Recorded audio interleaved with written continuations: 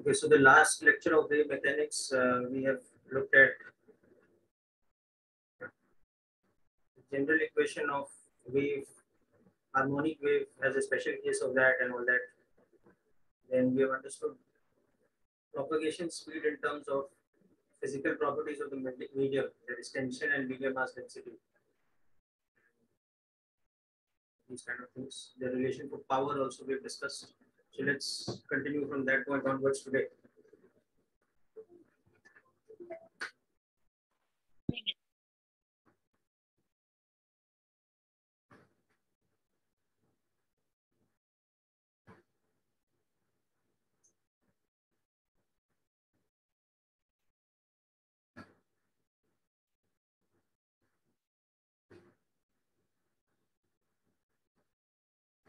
So transverse one-dimensional harmonic wave produced by a simple harmonic oscillator as the source. So we saw that along a string we have the sinusoidal shape that travels with respect to time. So the snapshot picture of y versus x at any instant is a sine curve. The general equation is of this type, depending on the direction in which the wave is moving. Of this type, where omega is dependent on the frequency of the source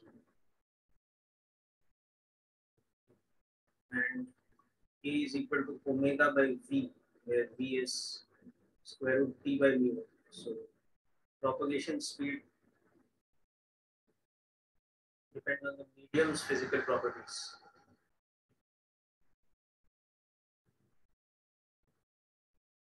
That is the tension and the linear mass density. And of course, that gives us this relation. So this also. And we have the general relation that the power transmitted to the wave is half mu v omega square into a square, or write that as square root of tension into linear mass density into omega square into a square. Okay, so this is the essential point at which we had discussed last time. Okay. Now let's also talk about. So we have also seen particle velocity and all that. So del y by del t, the particle velocity is the omega cos, and particle acceleration minus omega square minus. These terms are also there. Okay, now the significance of the phase constant. Let's understand that. The phase constant phi, that is in such a way that the value of the displacement, the transverse displacement at the point x equal to 0 at t equal to 0, you can see is a sine phi, whereas the particle velocity del y by del t at x equal to 0, t equal to 0 is a omega cos phi. So these two become essential in determining the value of phi. Just like in SHM, we had seen that initial position and initial velocity together tell us the value of phi. Because phi can be in any one of the four quadrants. So accordingly, whether sine phi and cos phi are both positive or both negative, or one of them is positive, one of them is negative, and so on and so forth. So let us see example of application of this concept over here, determining the phase constant and all these things.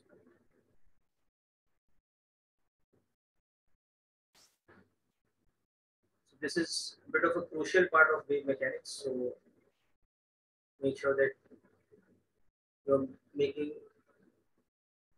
paying attention and making all the questions and all clear, examples and questions and all. So anyhow, so let's say that we are given the snapshot picture of a wave at some time t equal to 0. That is given to us as a diagram. So the information given in the question is in the form of the diagram. This is y in millimeters, this is x in meters. And now I'm going to draw the snapshot picture of the wave, which is like this.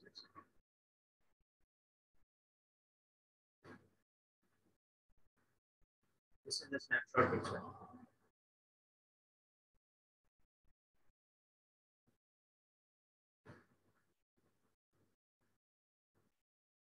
This is the snapshot picture of a harmonic wave at the instant t equal to 0. Where this is 6. Initial value is half of that, let's say 3. Amplitude is 6 millimeters.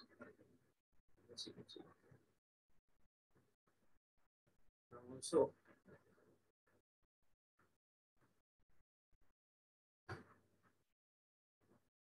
this value of x is given to us as 9, and the propagation speed is given to us as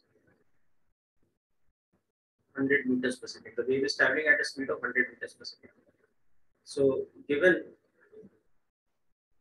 the snapshot of a harmonic wave,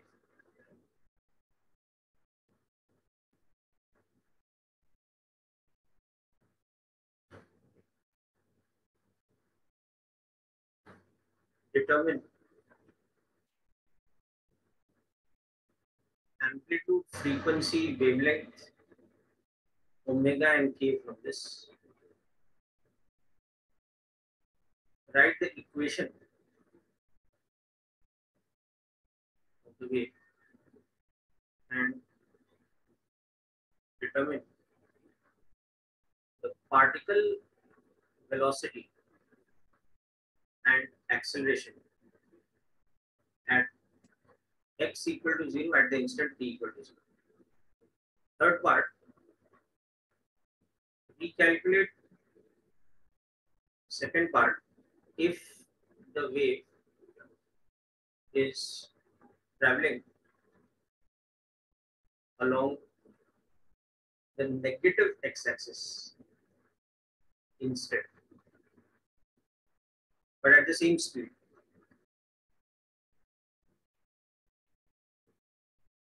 So this is a bit of a tricky question in sense that, hidden information. Okay, this value here is 9 in meters, but you can see that is not half a wavelength because x equal to 0 is not at y equal to 0 at t equal to 0. So to be a little careful when you adjust that information and determine the value of phase constant according to how the wave is moving. And from that, you also determine the particle velocity and the particle acceleration at the point x equal to 0, t equal to 0. So the hint that I would give you is for for calculating the frequency, wavelength and all this, first compare the given diagram to a standard sine function and try to understand the significance of that distance between the points 0 and 9. In terms of lambda, what is the value of that distance of 9 meters? To try to understand that by comparing the given graph with respect to a standard sine graph, then you will understand that. Okay? And then once you've got lambda, then you can determine frequency because V is given. Okay, so that first part gets done that way. Amplitude, obviously, you can see in the diagram. Now, second part, when you are determining the equation of the wave, including the phase constant, you have to be a little careful about the value of phase constant because you have to understand that the wave is traveling along the positive x direction. Okay, so how the particle velocity is at x equal to 0, t equal to 0, that also has to be taken into account.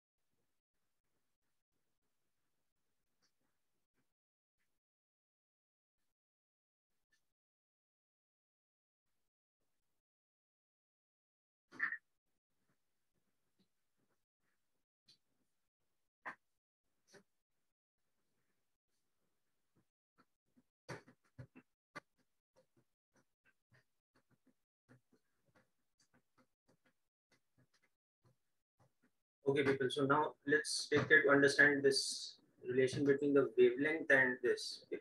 So I'm going to draw a series of graphs.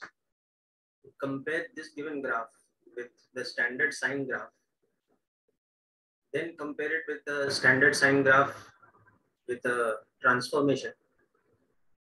And then finally compare the graph of this one. Understand the wavelength. So if we have the standard sine graph, let's say that's something like this: y is equal to sine theta.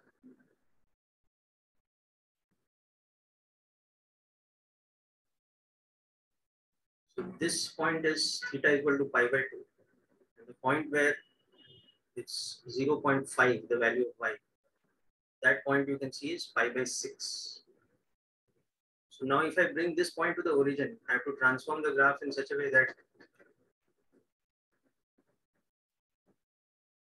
now looks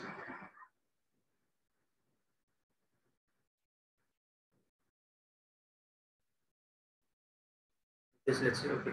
So I have transformed it in such a way that transformed it by pi by 6 units like this. So this has become the graph of y is equal to sine of theta plus pi by 6. So that this point now has a value of 0.5. And this point will now become how much? It will become pi by 3, where it becomes 1.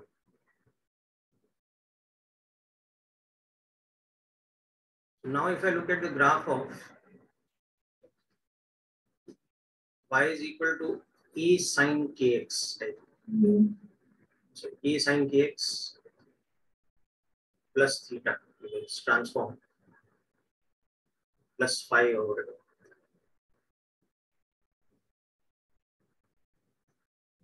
Kind of thing. Then this graph should look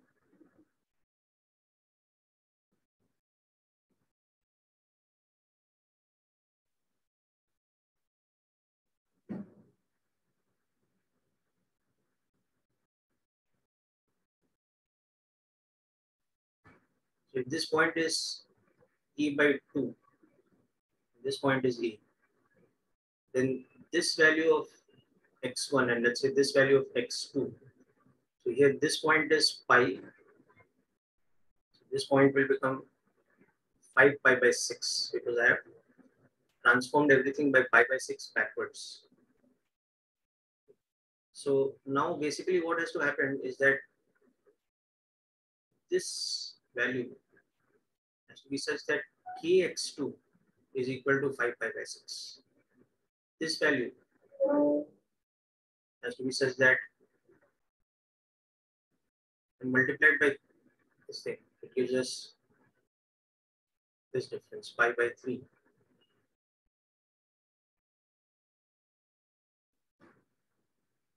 This is 5 pi by 6. Okay.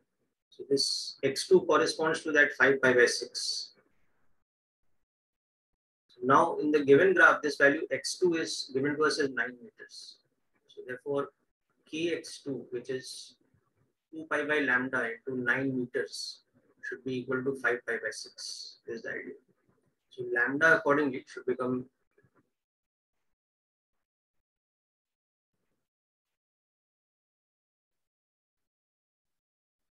10.8 meters.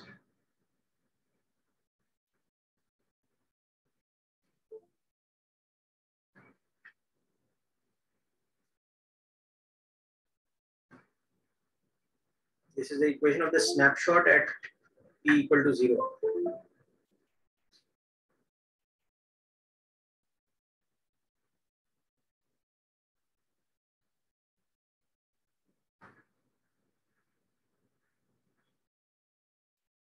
This is this, and p is 2 pi by lambda, so 10 pi by 54 radians per meter.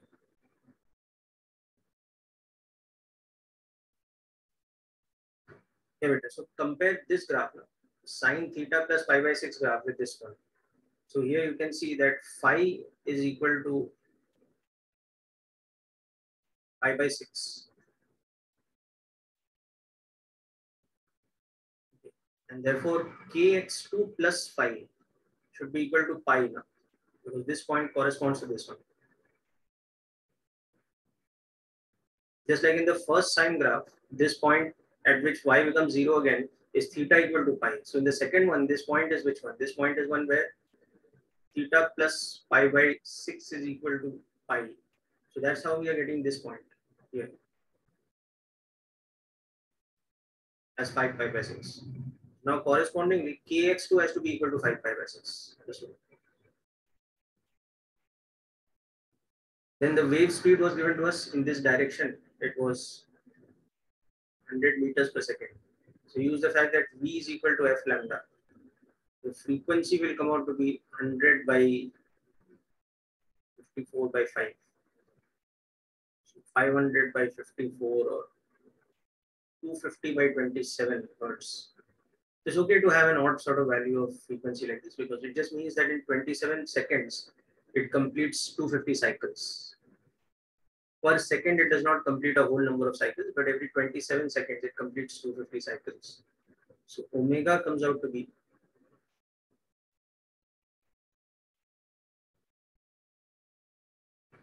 2 pi f. So 500 pi by 54 by 27.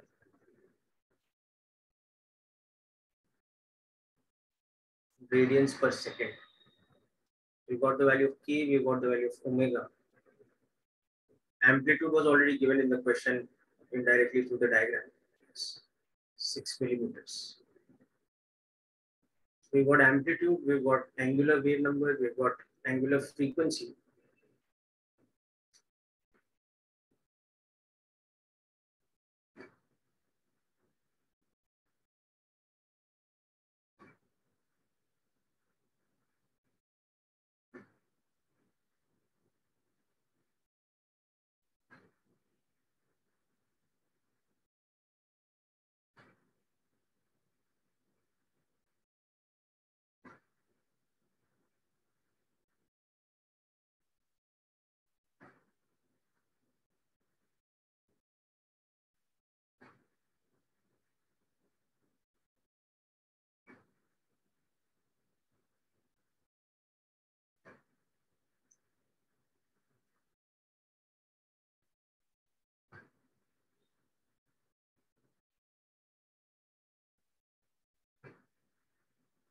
Yes. Sorry. Why? Just a moment. We have. Oh, sorry. Yes, yes, yes. It's double of this. Yeah. Just make a correction. It's the wavelength is double of this actually. It's 108 by 5 meters. So it is.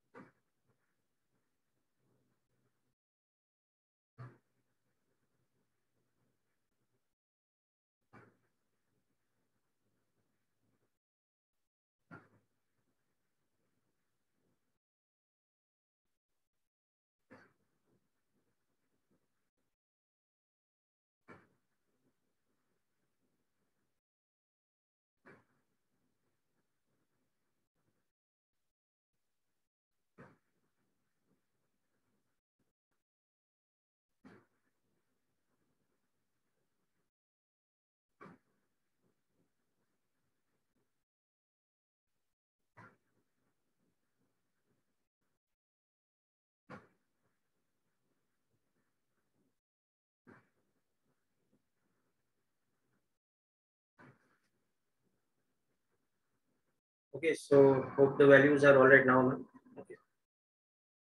Now we come to the slightly tricky point that how we are writing the wave equation. Okay.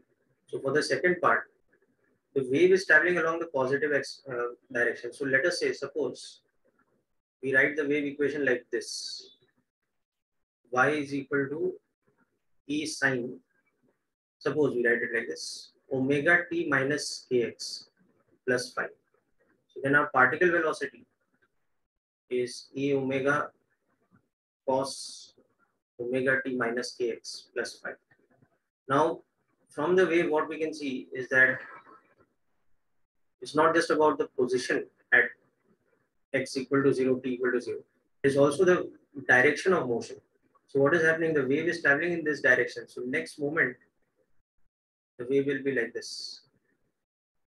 This will be the picture at delta t time, because this is the snapshot picture at t equal to 0. The particle at the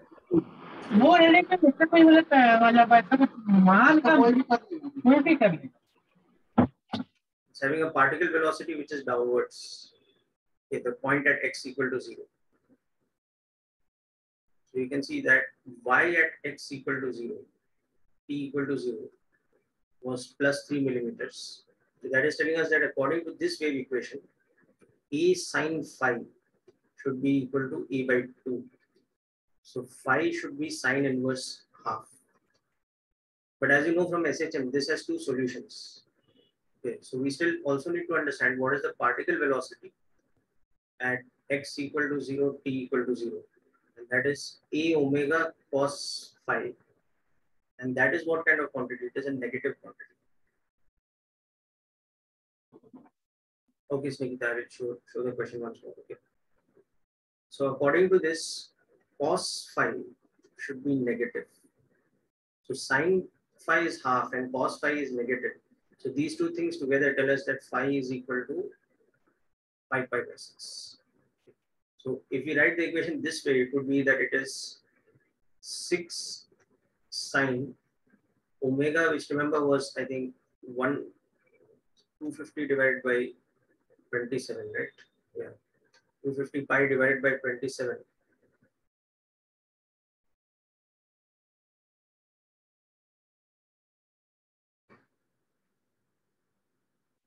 T minus kx. Now k was similarly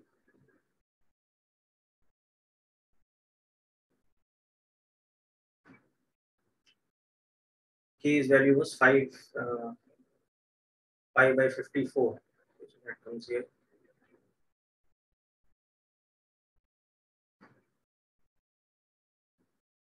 X plus 5 pi by 6. This is one way of writing the equation.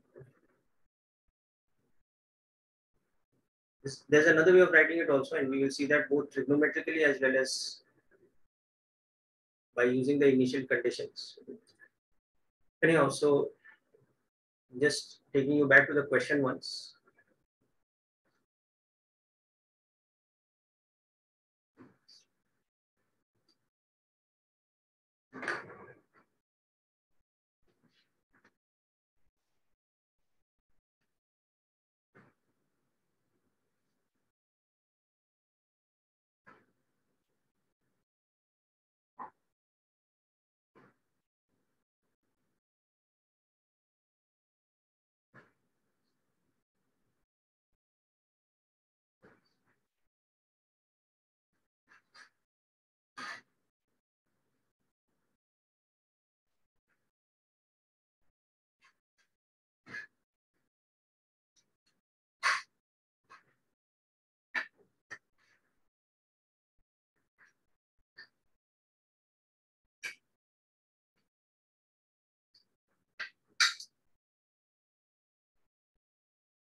Okay, so let's come back to this.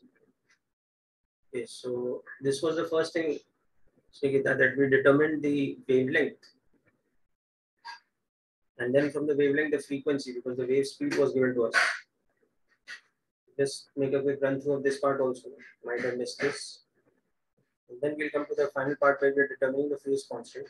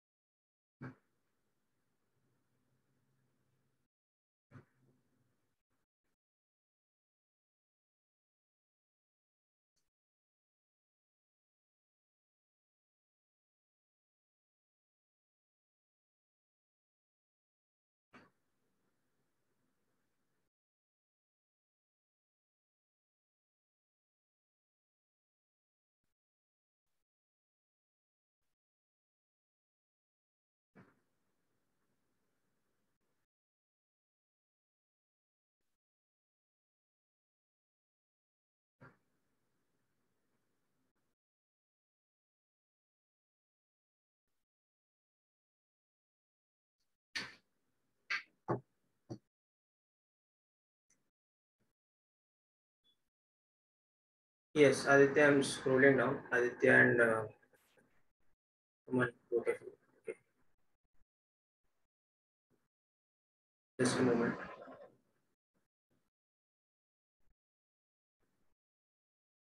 Okay, so this is one way to approach the question. Okay, now another way to approach the question is we could have also started with the wave equation being like this, that we take the general equation as A sine kx minus omega t plus phi.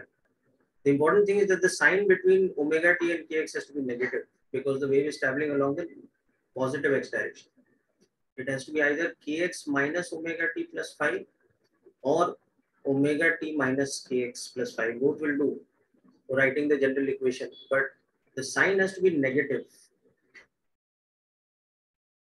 because the wave travels along the positive x axis. So if you start with this, you'll see you'll get a different equation compared to this one. You'll get a different phase constant, but the equation is equivalent. Here we are getting the equation of this type. E sine omega t minus kx plus 5 pi by 6. Here we'll get a different equation. We'll get it kx minus omega t plus some phase constant. Now that is where you have to be careful between the two.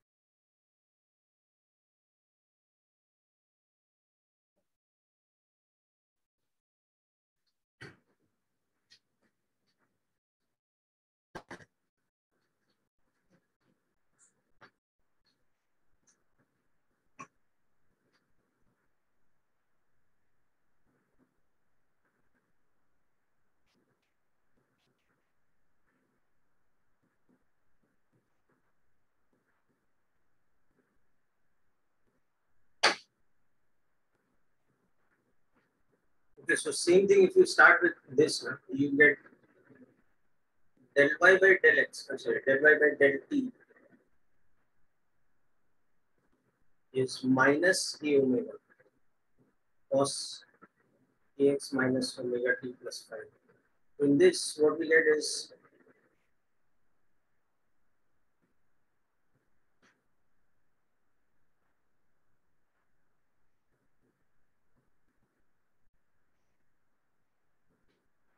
and you look at the snapshot picture and you still understand that the particle velocity at x equal to 0, t equal to 0, which according to this equation now is minus a omega cos phi. That is a negative quantity. So according to this, cos phi should be negative. If I go with this notation here, then the cos phi should be positive. So phi should be in first quadrant. Here we had phi was in second quadrant. So phi will come out to be pi by 6. So this will now give us that y is equal to a sine kx minus omega t plus pi by 6. You can see that this equation is the same as this equation. These two are equivalent because you have to just use the concept that e sine pi minus alpha is equal to sine alpha. And then substitute the value of alpha as this whole thing. Ax minus omega t plus pi by 6. So you get, substitute alpha as this. You get this whole term pi minus alpha as omega t minus kx plus 5 pi by 6. these two are the same things. So basically what is happening here is that sine omega t minus kx plus 5 pi by 6 is the same graph, is the same relation, same function as sine kx minus omega t plus pi by 6. And in fact, that is also the same thing as cos of omega t minus kx plus pi by 3. And other such terms also you can. So this is where things can get a little bit complicated when you're looking at the JEE Advanced type of questions to do with wave equations, and you have multiple options and all that. One has to be really very careful with this. Okay.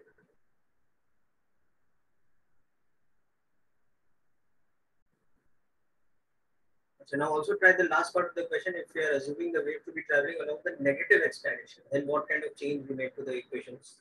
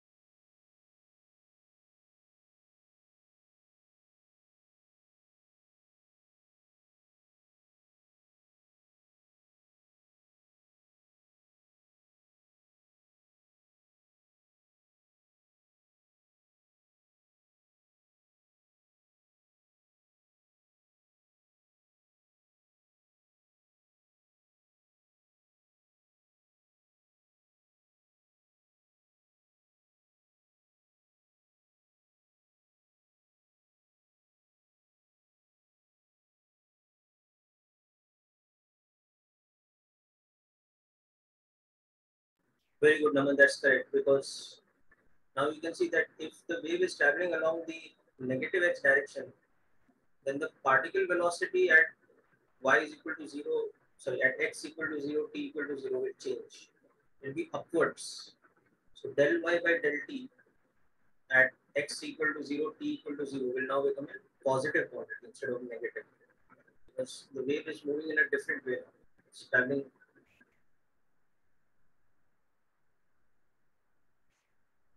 This is our snapshot picture at t equal to 0, but the wave is traveling along this direction. So now this will become like this.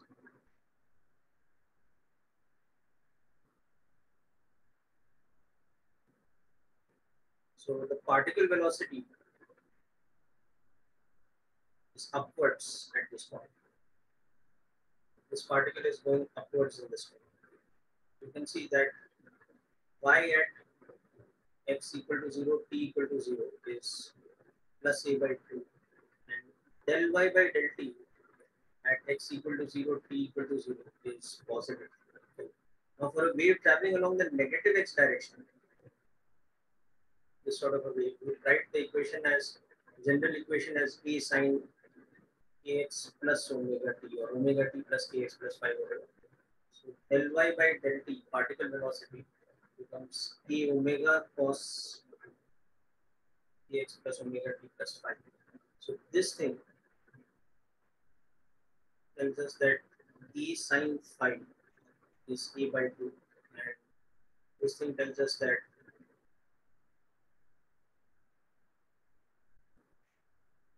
a omega cos phi is positive. So sine phi is plus half, cos phi is positive. That means phi should be pi by 6. In first quadrant. So if the wave was traveling in the negative x direction instead, then we will have to write it as a sine omega t plus kx plus pi by 6.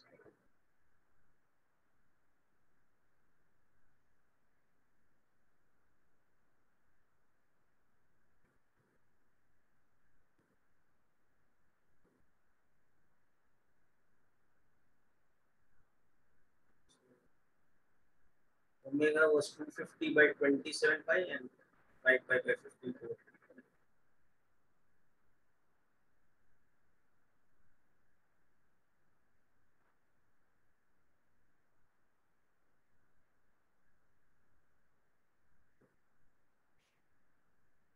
Now, one more thing we have to do in the question. We have to determine the particle velocity and acceleration in the second part. Okay, this is the third part. So I'll come back to the second part and do that. But that's quite simple actually. We just substitute the values. It's nothing.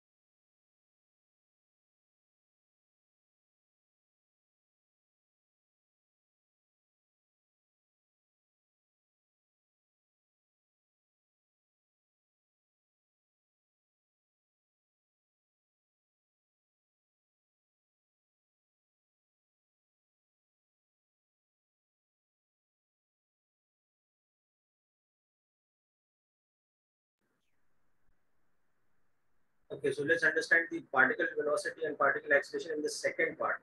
Okay. Coming back to this second, this is the third part. The wave is traveling along the negative x direction. On the second part, the wave is traveling along the positive x direction, and I want to write the wave equation. We come to this. Okay, now from this we can see that particle velocity will become k omega cos 5 pi by 6. So it is minus root 3 by 2 k omega. And we know a and omega, so we can calculate it directly. And del 2y by del t square, or the particle acceleration, is basically just minus omega square into y, and y was a by 2. So this fact means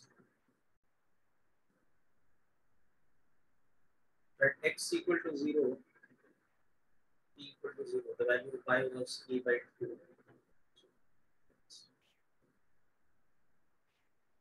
That's something quite simple. Okay, understand this here.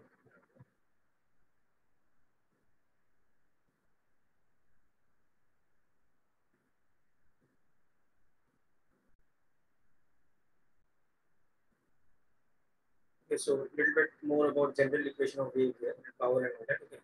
Now moving on to another aspect. So we will look at superposition of waves. And right now we're talking in context of one-dimensional transverse waves. We'll later expand this idea.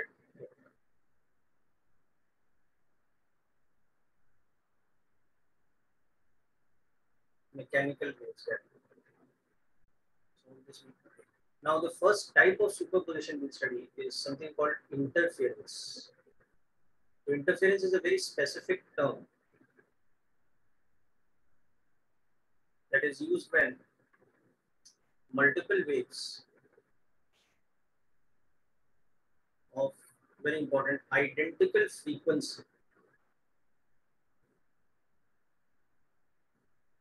So traveling along the same string in the same direction.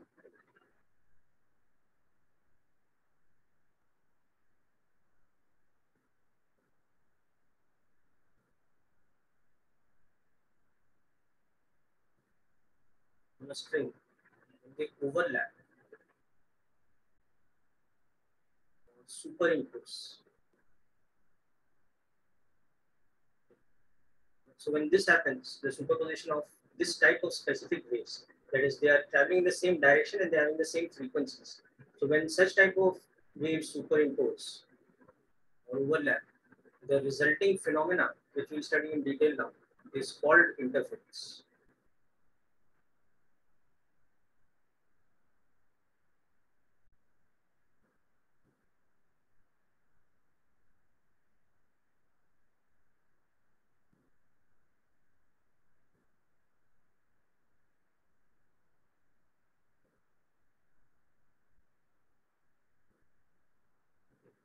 So this is a definition of interference, which is contextual to one-dimensional transverse harmonic waves.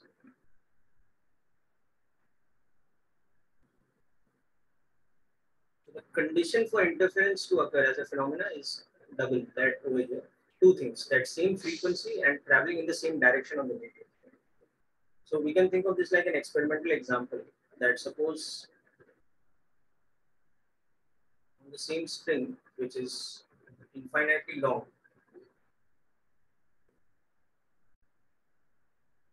we've got two sources doing harmonic oscillators of frequency f, amplitude a1, and another source here of frequency f but a different amplitude a2, which are creating disturbance along the y-axis.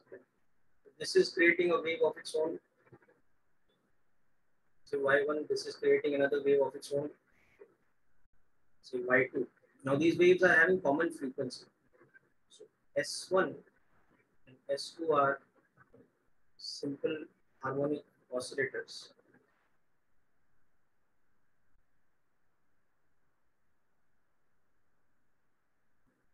attached to same spring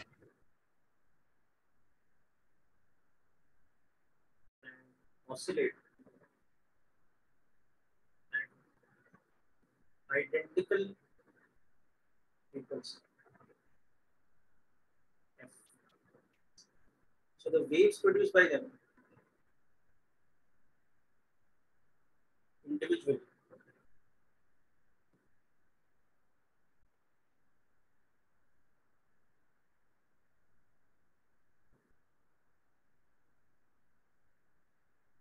let's say something like this. But deliberately I've taken the phase constant to be zero.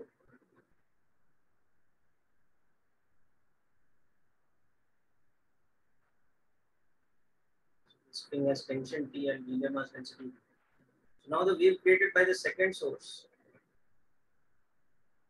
will be maybe a different amplitude, but the same value of omega because it has the same frequency and therefore the same value of x, rather k, but it might have a phase difference because they're not in phase.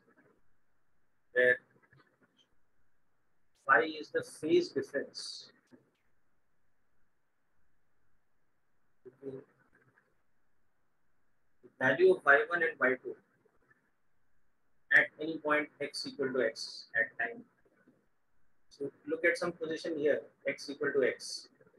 At some instant of time t, the disturbance created individually by the two sources would be something like this. Okay.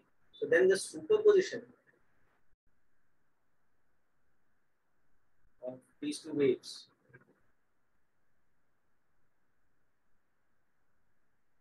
at any general sort of point t results in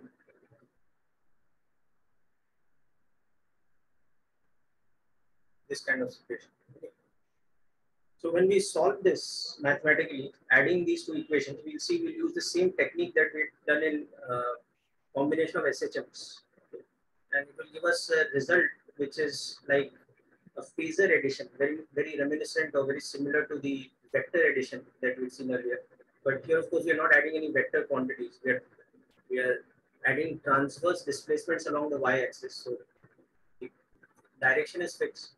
It's not a variable direction. So I will just I'll take you back to the earlier section so you can just note down this introduction to just make a quick note of it. I think it's already. And then let's come to the main part, which is the solving of this final equation that y is equal to y1 plus y2.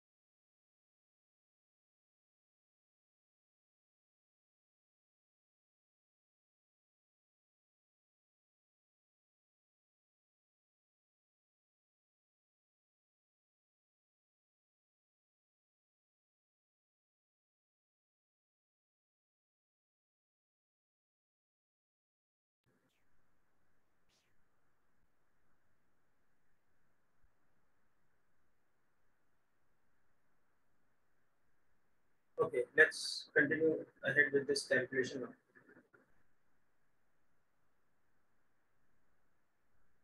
So some of you might have worked it out yourself by now.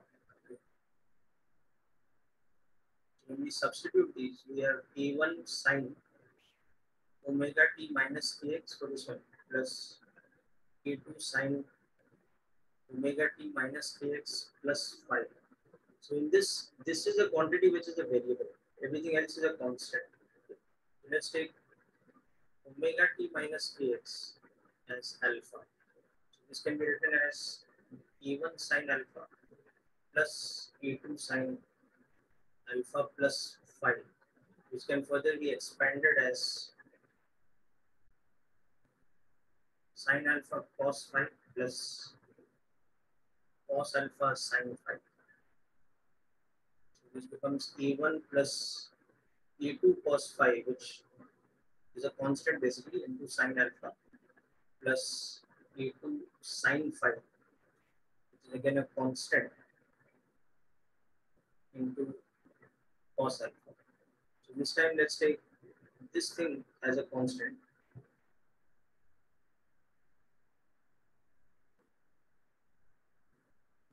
Constant. And let's take this thing as another constant. Which becomes of the type e sine alpha plus e cos alpha. Now you know how to deal with this. Multiply, divide by root of b square plus b square. And then express it as sine alpha, let's say cos beta plus cos alpha sine beta. Where you can see that cos beta is a upon root of a square plus b square. Sine beta is b upon root of a square plus b square. So finally, this becomes root of a square plus b square into sine of alpha plus beta. So with this one, now we can basically write this as y is equal to some net amplitude into sine of alpha, which is omega t minus kx, plus some phase constant beta. Because in this you can see that root of a square plus b square becomes the net amplitude. Alpha is equal to omega t minus kx. So now we can understand that the net amplitude, when we substitute a and b, small a and b over here, we get a1 square plus a2 square plus 2a1 a2 cos 5. And beta we will get as tan inverse. See from here that beta can also be written in terms of tan. So it is tan inverse of sine by cos, b by b. So this becomes a2 sine 5 divided by a1 plus a2 cos 5. This comes here by just substituting a and b. So we substitute a as a1 plus a2 cos 5, b as a2 sine 5. So this and this will give you this and this. Okay, so now having understood this, this becomes the standard formula that we use from this one. And as I told you that sometimes the easy way to remember this formula or remember the actually even do the calculation for the net amplitude, the easy way of doing it is by just using a phasor diagram. Saying that it's a phasor addition. This whole operation can be represented by this kind of phasor diagram.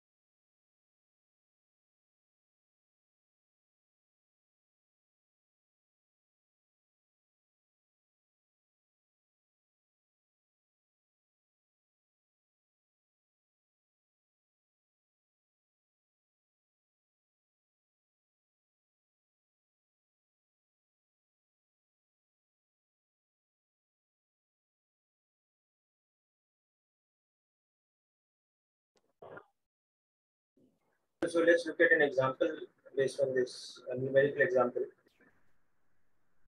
Generally speaking, using the phasor diagram method is the easier way of calculating the net amplitude in interference. Of course, remember the condition for interference is that frequency should be same for both the waves. Without that, you will not get the interference condition itself.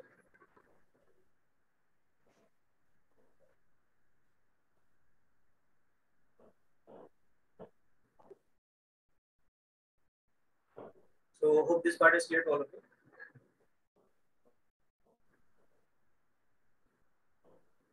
Now let's look at the calculation of phase difference, actually how it depends on various other factors. That is the critical thing in solving questions, etc. So phase difference, why? It can be created by path difference traveled by each wave.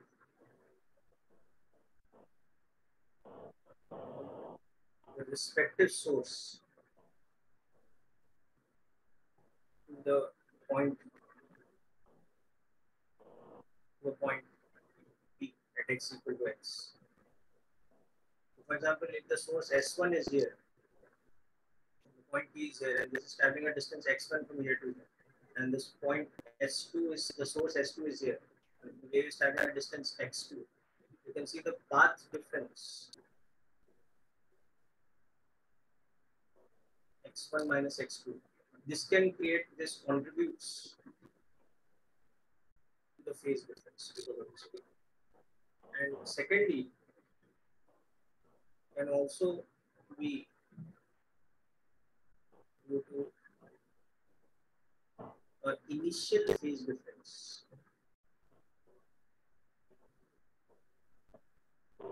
between the sources S1 and S2. So this is the situation where we understand that S1 and S2 must have same frequency, but they need not be in sync. They need not be synchronized. So that can also create phase difference. So now we will understand this with a numerical example. How to do these calculations. So this is a string which has a given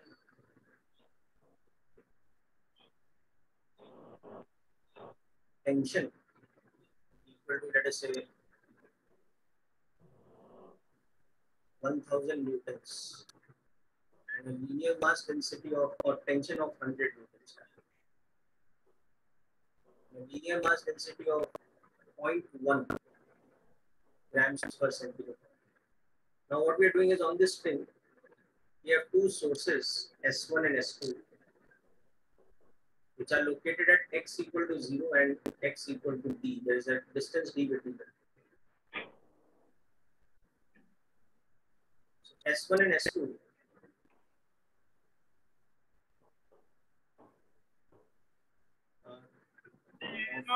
frequency 50 hertz each.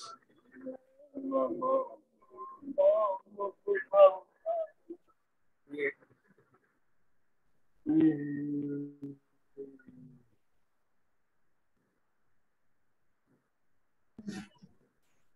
means amplitude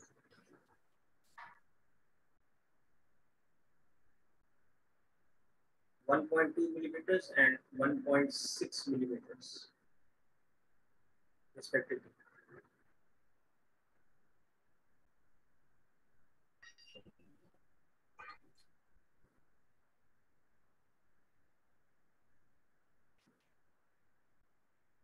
So the first part, if S1 and S2 are in sync, that is both started simultaneously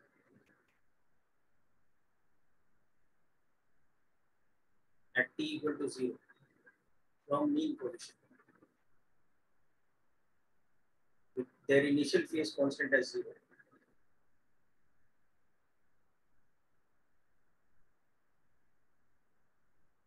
Then, and also the value of D given to us is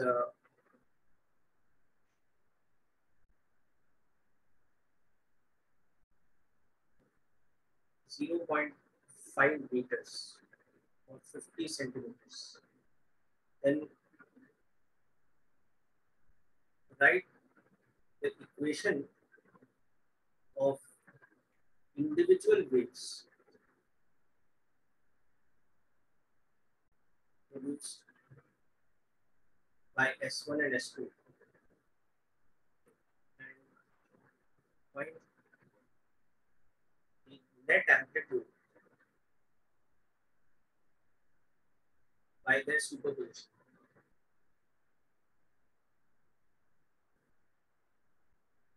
At some point P, which has a position given by X greater than T. So it's not between the two sources, it's to the right of source S2. So both the waves are traveling in the same direction as they superimpose at that kind of point. So you'll see here that while both the sources are in sync, but the waves that they create, they do not reach the point P in sync, okay, because they're traveling through different distances. So I just wanted to just excuse me, understand this point about phase difference first, and then come back to this question. Note down any key points if required.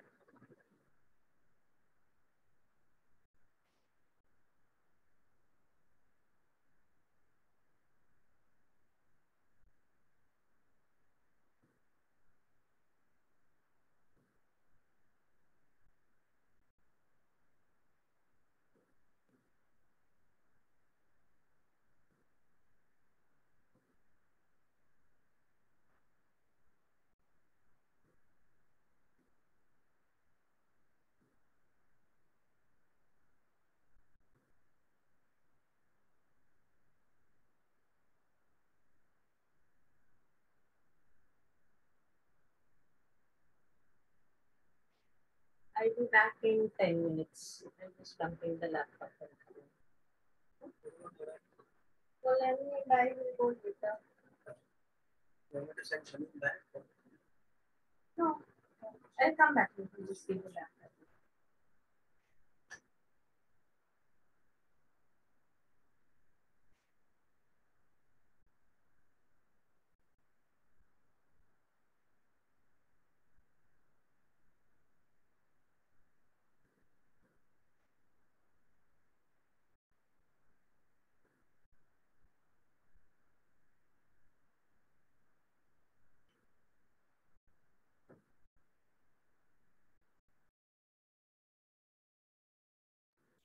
Okay, people, I'm taking you through the question now.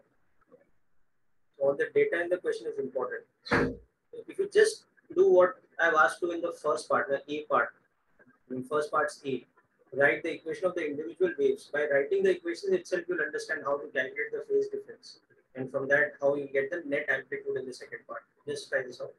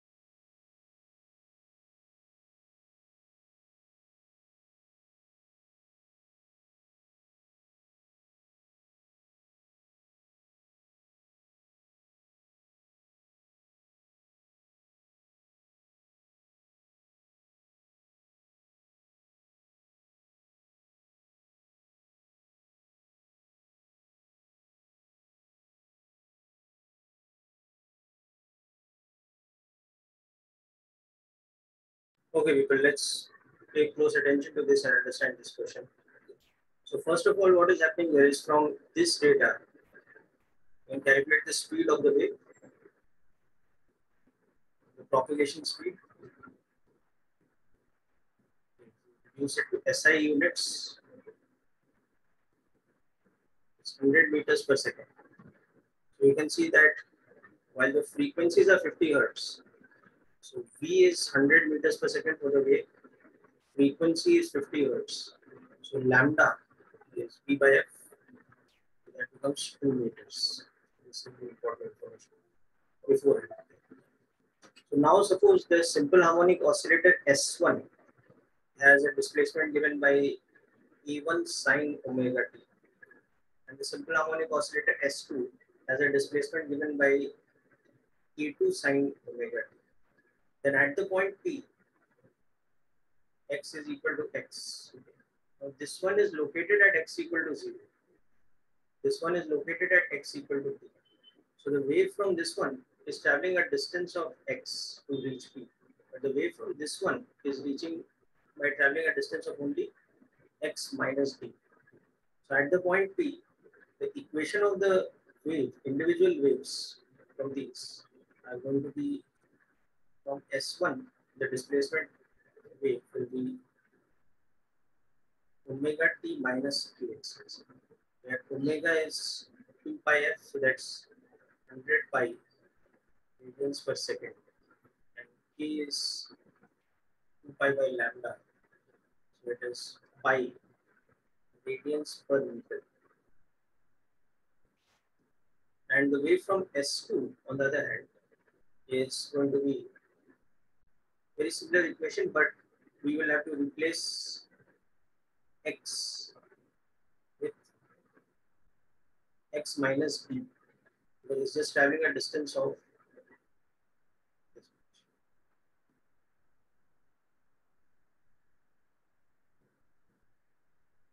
So you can see that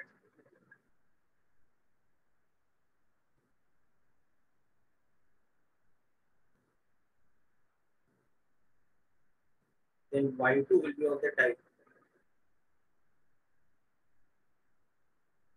plus phi, where phi is 2 pi by k into d,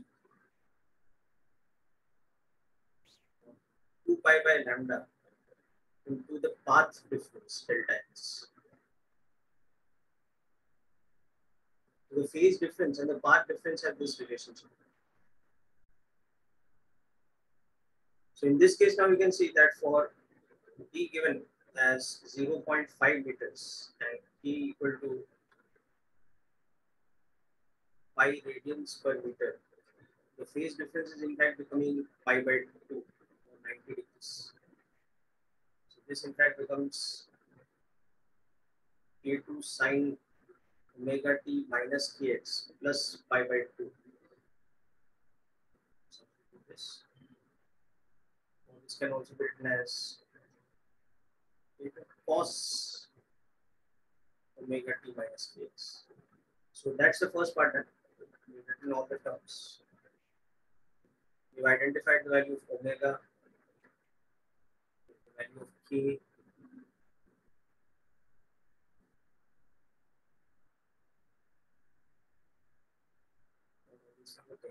we have seen A1 and A2. But most importantly, the phase difference here is coming pi by 2. It's coming from the calculation of this, but its value is coming out to pi by 2. So now we can see that the corresponding phasor diagram will show you that the amplitude should become 2 millimeters in this case, because the phase difference is 90 between 1.2 and 1.6. When we superimpose y1 and y2, it will result in interference because they are waves of same frequency traveling in the same direction, and result in a net amplitude which you can see will become 2 millimeters. Okay. Just a minute, we will complete this. And we'll do another interesting second part of this question.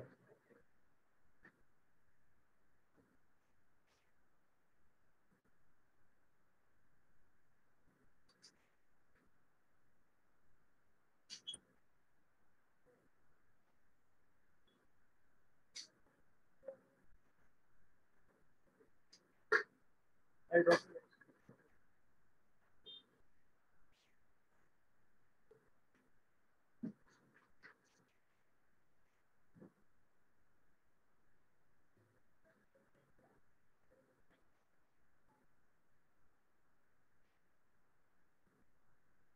So we can see that the net amplitude here will become,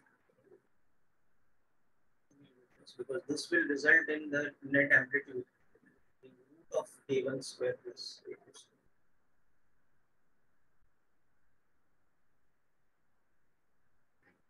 You can also see that this phase constant will become 53 degrees. So in fact, if you want to write it in detail,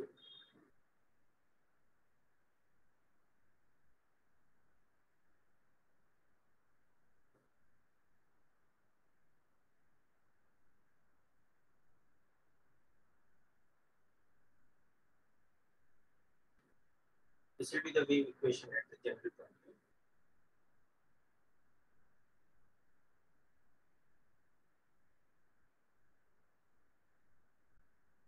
So that is about this part. Now we will see another interesting aspect of phase difference. What if the two sources had not been in sync? So let's try to understand what happens in that case. So second part, again, that distance D is taken as 50 centimeters only, but this time S1 is started after a delay of delta T equal to, let us say, frequency was 100 hertz, so we take the delay as 7.5 milliseconds compared to S2. So now find the phase difference of the waves and determine the net amplitude. Remember, S1 was the one which was at x equal to 0. Okay. S1 was the source which was at x equal to 0. This is the source at x equal to d. Now, this is started at t equal to 0, but this is started with a delay of delta t. So, as a result of that, what is the net amplitude at this point? We have to calculate that. Okay. So just try this out, people, and through this, we will understand that if the two sources are asynchronous, that is, they're not synchronized, then that timing difference between them, how that can contribute to a phase difference also. So this is a crucial part of wave mechanics, okay, and especially like in sound also this will be very important, and later in wave optics also. So this is a critical part of this chapter.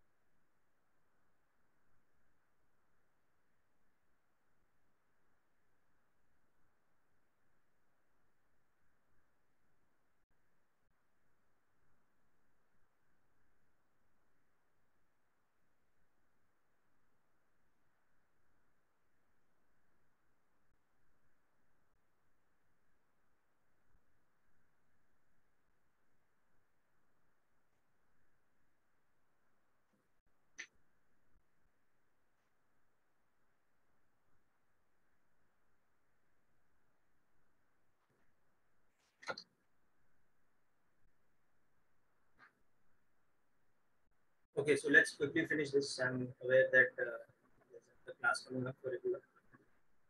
Also. Okay. So what we'll see here is that the equation for this one, the first source, will be that y is equal to a1 sine omega t minus delta. And the equation for the second source will be a2 sine omega t. So they are having a phase difference. The sources are having a phase difference of, let's say, phi naught, which is omega delta t, in which you can see that S1 is behind in time by omega delta t, which is 100 pi into 7.5 milliseconds. So you can see it is 3 pi by 4. And now you can see that the wave at t from S1, the wave will be a1 sine omega t minus delta t, but minus kx because it's traveling a distance x. But the wave from the second one, it is a2 sine omega t minus k x minus d. So something like this. So we can say that, like y1 is like a a1 sine omega t minus kx minus alpha kind of term, and y2 is a2 sine omega t minus kx plus beta kind of term. Where alpha is equal to omega delta t, which we just saw as 3 pi by 4, and beta we've seen before is kd, that was pi by 2.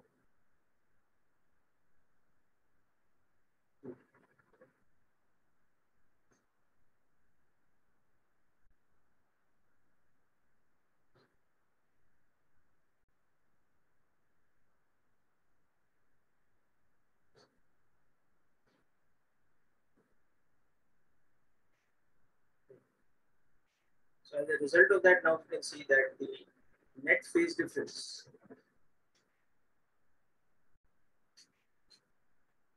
is like beta plus alpha. It's your two phases like this.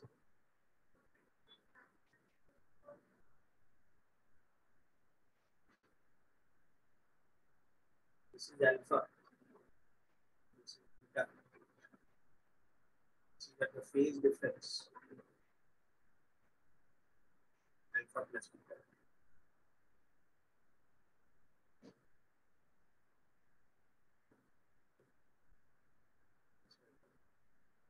The net amplitude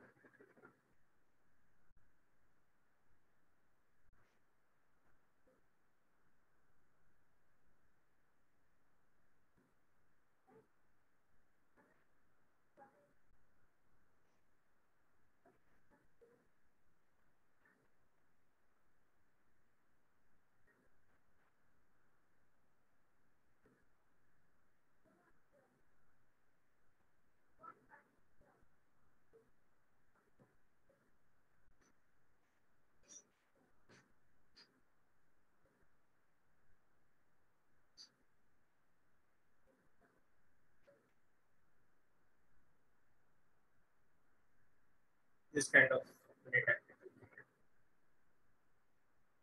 This might give us something calculation heavy at this stage. So don't worry about that. The important thing is the conceptual thing, how we got the phase difference, when there is both the asynchronicity between the waves, between the sources, okay, as well as the path difference of delta x. So this is an important aspect of waves. Okay. So people will conclude our session here today. We have another session this week, which is very important because I need to go a little quicker with waves now.